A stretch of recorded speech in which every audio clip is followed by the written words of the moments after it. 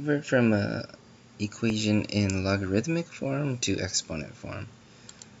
Alright, it's actually a lot easier than it sounds. Alright, so when we have an equation in logarithmic form, you'll have this here. Okay, so the first thing and the main thing you need to do is write out the relationship equation, which I did for you here.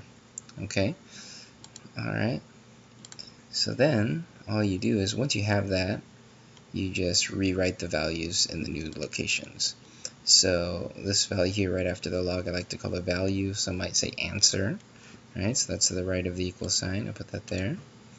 Right, so in logarithmic form, the exponent is to the right of the equals, but then in exponent form, you put it here. Right, and then the base.